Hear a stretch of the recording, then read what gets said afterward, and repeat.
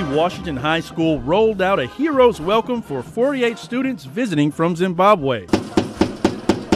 These students are building the future for people on another continent. These bright young people are from Ridings College in Zimbabwe.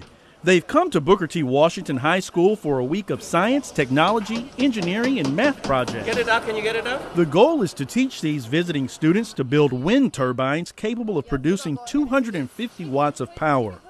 They will also design a water filtration system. This global collaboration is the brainchild of school principal Dr. Carlos Phillips.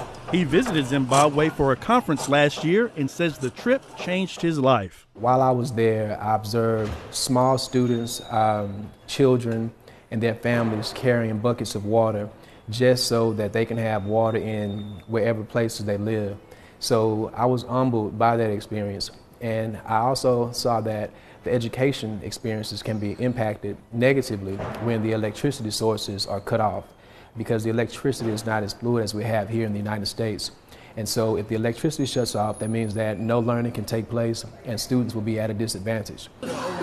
Booker T. Washington High Schoolers are no strangers to the STEM program.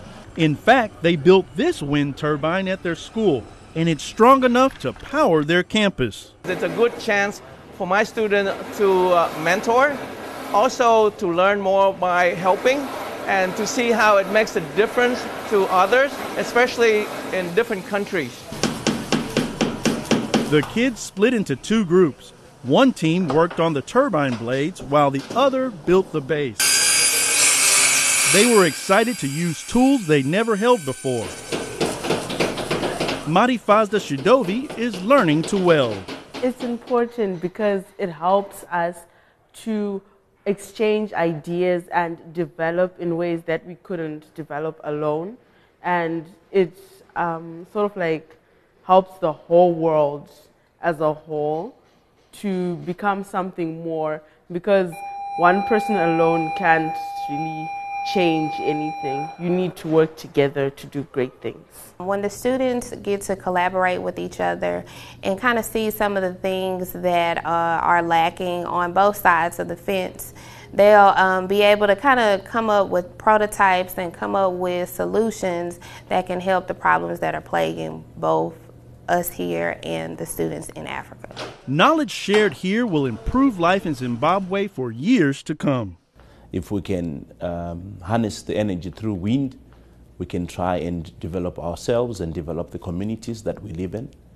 And I believe that energy is a fundamental element. So I believe that what the students are doing right here today will live in the legacy and the history of what is to come in the foreseeable future. If they can do that at their ages and be able to create, design, and help their communities, they should be able to create the future that we need. This international partnership will continue via Skype and email. In November, students from Booker T. Washington plan to travel to Africa to help with construction of the turbines and water system. They'll also experience a culture very different from our own. We'll learn from them, they'll learn from us.